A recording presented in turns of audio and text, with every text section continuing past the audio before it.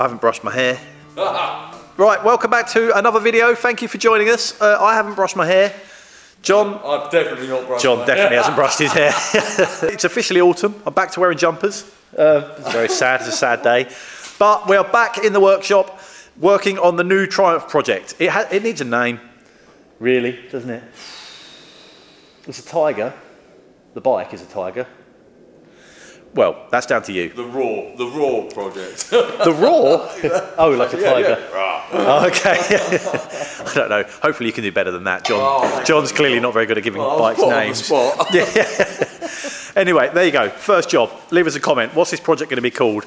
You've seen the first video where we actually tore the whole bike down. That very quickly escalated from just getting it running to now we're left with a bike in a plastic tub in the corner of the workshop. But the rebuild has started. In this video, we are going to get the front end, the forks, completely rebuilt. Confession time for John. So in the last video, we ended up tearing everything apart. Everything. More than we expected to. And it got very late. And we started taking the forks apart. And that may have been a little while ago, and a lot's happened since then. So we've got quite a few components. We've had a pile of bits in the corner of the workshop. I've been trying to source parts and get new parts during this time. A lot has happened since that time, and now we've just got a load of bits laid out on the table that neither of us can actually remember how it goes back together. Or how it came apart. Or how it came apart. So this is going to be a journey of discovery for all of us. We have got a workshop manual, two actually. The bike came with a couple of manuals that we'll study first. But yeah, let's see if in this video we can get at least the forks rebuilt. So we've got one leg taken apart in pieces. Absolutely disassembled. One partially disassembled, but still mostly together. So I think my job is, I can see what's coming. You guess what you I'm going to be cleaning all the stuff. Well, you are very good at cleaning stuff. You can tear this one down. We will tear this one down just to refresh our memory on the procedure. Yeah. Pay attention. And we know we need to replace seals, don't we? So that'd be interesting. How to get that apart? Yeah, without damaging it. Hopefully it will just fall out. And then there's a tray over there with nuts and bolts and everything else. It's just random stuff. I love this. Right, you got it? Oh my God. Jesus. Oh my God, I can't believe it. It's definitely been off before. It's well chewed up. Yeah. Someone didn't use the right tool, did they? No, they didn't.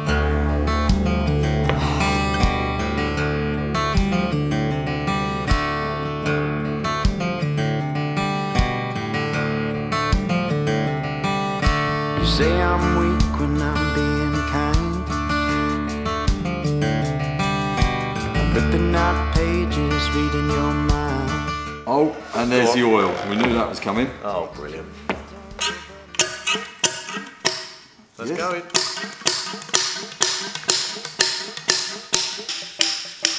It's making all the right noises. Oh, hey! There it is. I think we may have been a little bit squashed. That's very helpful. It's all starting to come back to me now. The nightmare. The vision. I really didn't want to have to rebuild the forks, but we can now show you the main reason, or the actual reason why we've had to go to these lengths to rebuild the forks is because of the stanchions. These should be polished, like chrome, basically. They're chrome plated.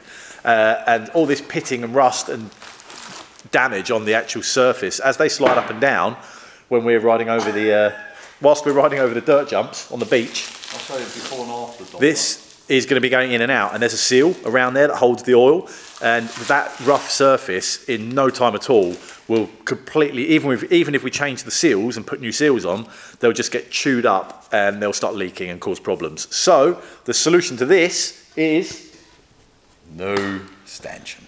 New stanchions. Look at them, beautiful.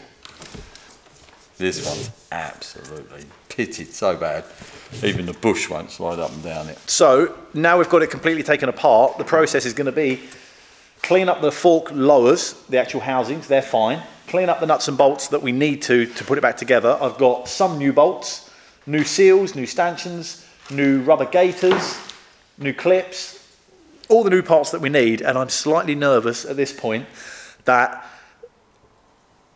the bits are going to be wrong. the length of the stanchions, the thread of the nuts, the diameter of the gaiters, there's the seals, the O-ring seals that go in there. There's a lot, and I'm fairly new to all of this, so there's a lot here that could go wrong. And the only way we're going to find out is clean everything up that we need to keep, lay it all back out and try and get all this back together, basically. And those plans you're making will hold no shine. I don't care what you're taking, I've already got what's mine.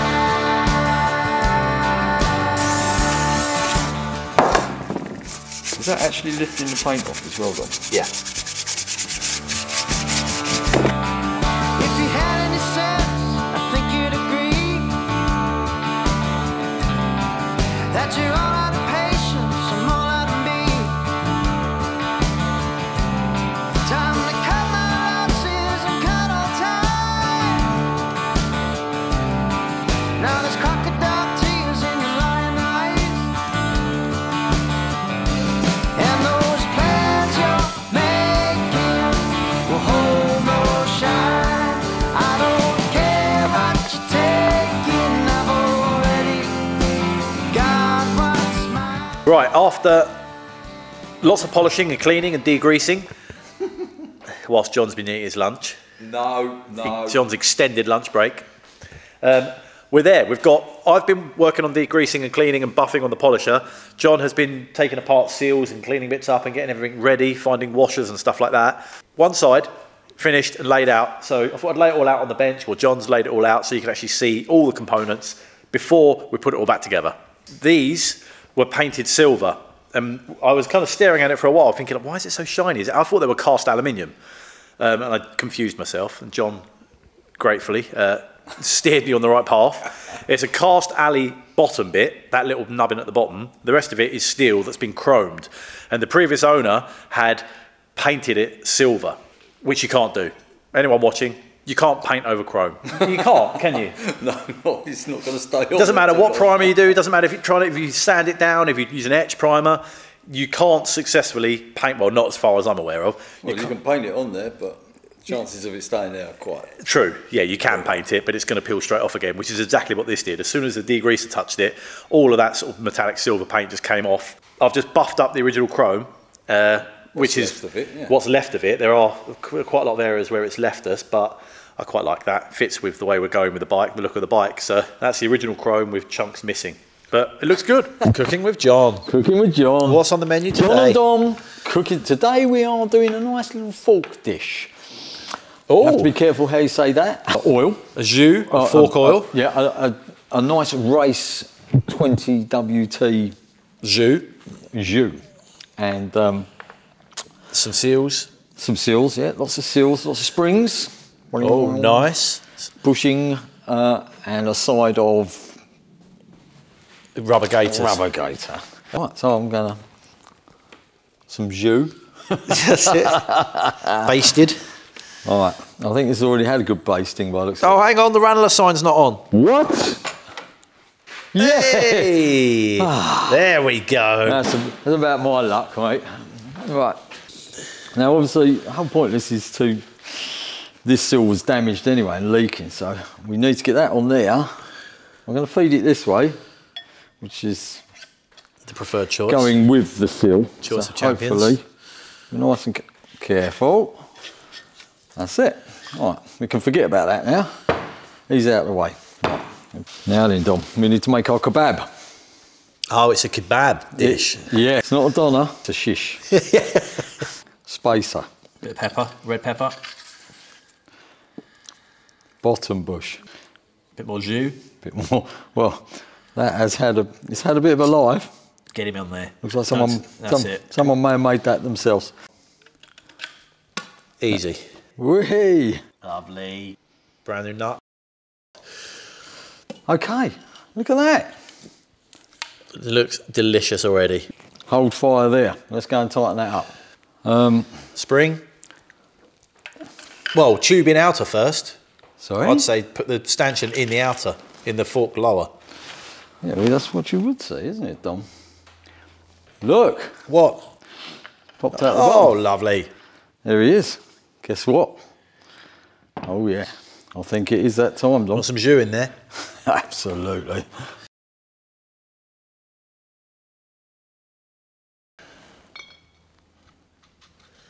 That's a good start. Oh. Oh. Yeah, we don't want that to pop off there, do we? No. We'll be doing all that again. Right, that's good, that's good, that's good. That needs a little bit of encouragement. Bit of persuasion.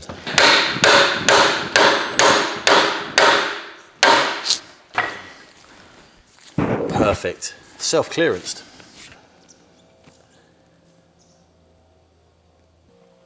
I'm glad I actually read that. Okay. Because our little drain plug, Yeah. that goes in here, Yeah. when you put that in, this, which I wasn't aware of, this little cutout, Oh, has to locate. has to locate in To there, stop it and spinning. that stops this from turning. Ah. Yeah, so if we'd just done that up and then put the plug in, the drain plug probably wouldn't have gone home. I just smashed it in the wrong way. Yeah, so hopefully, have a little tester now, backed it off and see if that wants to go home. He goes in here. And if that keyway's in the right place, that should go home. Now we can, yeah, we'll tighten that up. It can't spin. We have built up that whole kebab and then it slid in and then we put our collar with the seal. We have to redo it all. We had to redo the whole thing and I've just screwed this on and we locked it off with another one of our Special Grandad's tools. Grandad tool to the rescue, which allowed us to talk that down. So now the bronze bushes are in, the aluminium bushes Bush in there. spacers in there, The spring. locked in at the bottom. The spring's in there playing. The new seal.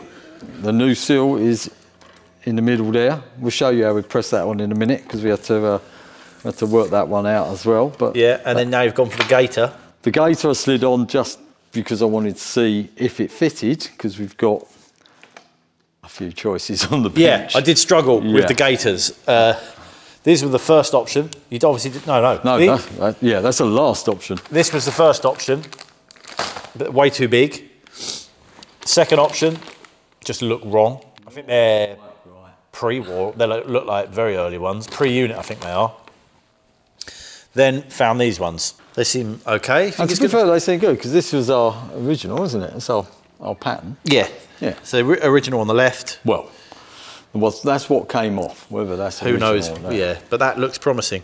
It looks promising. Apart from that bottom's got to go over that. Dust it, or is it not? Yes, it has. It has got to get over there. Yeah. We need to make that Over there. over there, or at least on there. Yeah. Yeah. Right, we've been debating what that hole is for We just found out. because the original one doesn't have it. And it's for filling it with oil. 75, all right, okay. 75 centilitres. This does create another problem, though, Dom. Oh, we don't need problems, John. No, it's not a problem. You just said it was a problem. Well, it's a problem at the moment. How are we going to get the oil in there? No, we put it down the tube before we put the end in. What's the problem? What are we going to put in that hole? Yeah, we'll just put a bolt in there. It's fine. Dom, this is cold.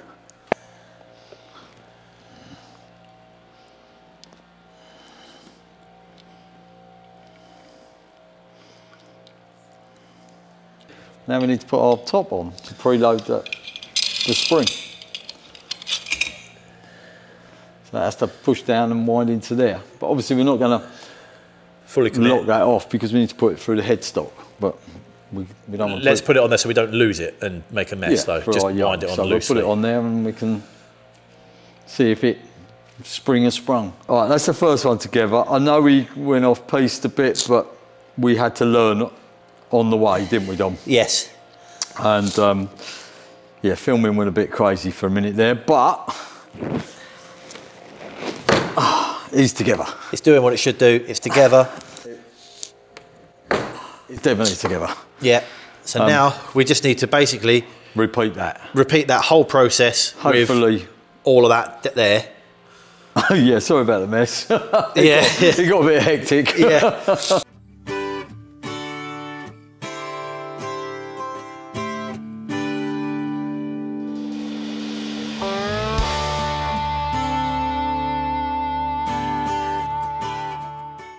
feels like it. This is the dust cover, so it slides onto our and then screws up. And that seal in there seals against the stanchion. Yeah, and hopefully stops it drawing all the oil out.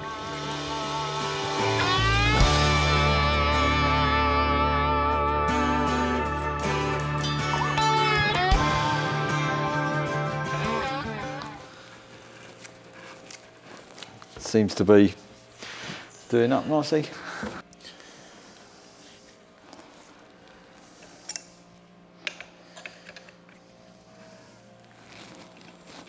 I was given tools from an old boy that departed, and that was in his collection. Was it a bike? Off a push bike? No, I think that's a motorcycle. Probably one that he owned. Probably comes as part of the kit when you bought it new.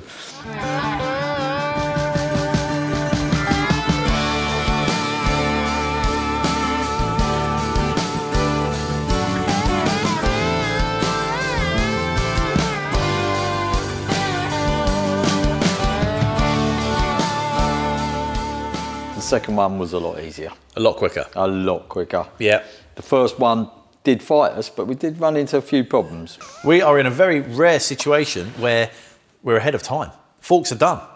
Both legs rebuilt. We can't put them together to look like a pair of forks because the actual yokes, it needs to be bolted to the frame before we can put these in. But that is what we needed to achieve today and in this video. And we've done it. And we've still got an hour or so to spare. Have we? Yeah. So we're going on to the front wheel. Well, we're gonna have a little play with it.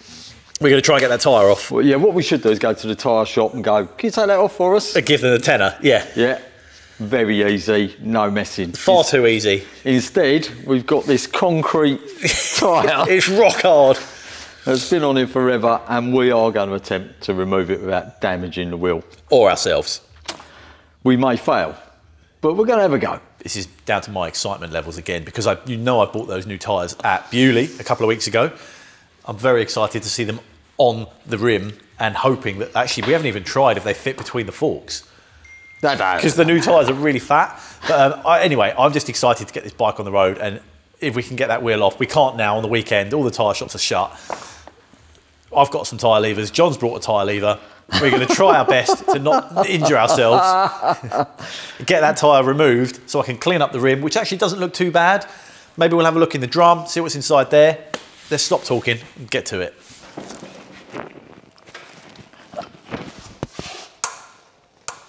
No. Oh, mate. God. We nearly failed at the first hurdle, didn't we, Dom? No. Yeah. We might have had to go and borrow some tooling just to get that. That nut was stubborn. It was very stubborn. But everything's nice and warm now. Go on, let's have a look in there.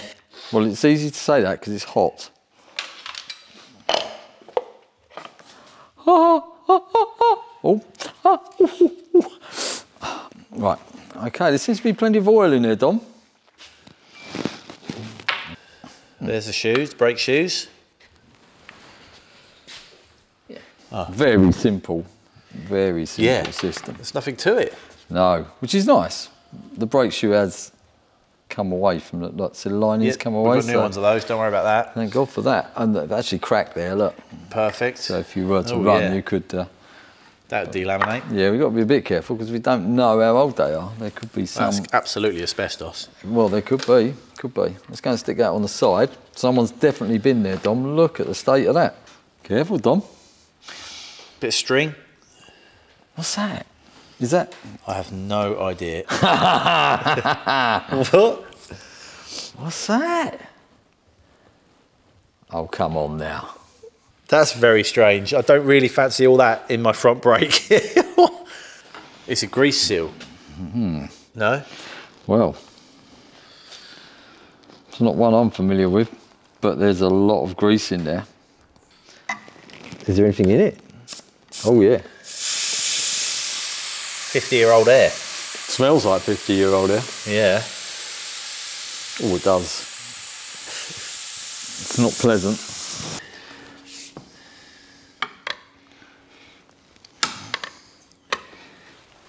You're in.